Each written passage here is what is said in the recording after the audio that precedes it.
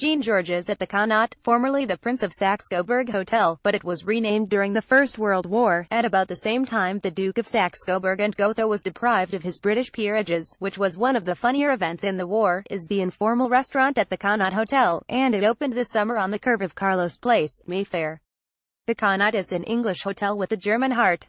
It is therefore the hotel equivalent of our Queen, and the best hotel in the world.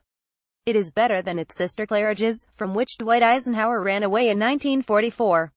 He could face the Nazis, but not the whorehouse pink. I love the Connaught Hotel with the fervor of an outsider, and I did not stop loving it after it was renovated in 2007 and acquired a black swimming pool, a pale marble annex and big velvet Mr. Men-type chairs. I used to spend my birthdays in a tiny suite in the attic, swaddled in chintz. That chintz has gone now, to the same place as Alec Guinness, who spent his profits from Star Wars here, and why wouldn't he? If I were a brilliant actor who became world famous for playing a hologram in a stupid film, I would go to bed at the Connaught until I died. The Connaught had to change, and it did, from my idea of Mayfair, which is vaguely post-war, to someone else's, and they like big velvet chairs for giants.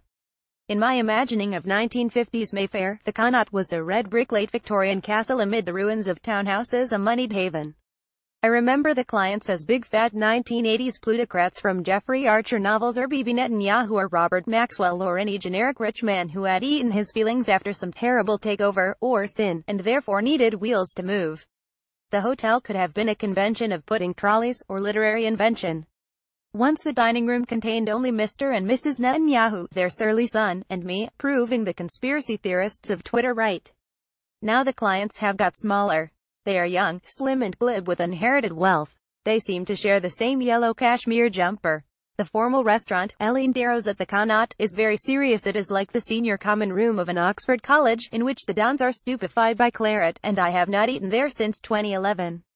JeanGeorges, from JeanGeorges Longerton, is less serious. It is very bright and clean, with a curved, stained glass window. The view is a fountain, a Bentley, and a fairy-lit tree.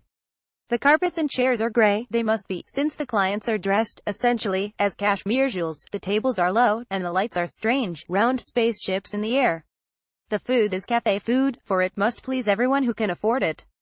This means the mad cognitive dissonance of caviar £400 for 30 grams of imperial beluga and tomato and mozzarella pizza £15.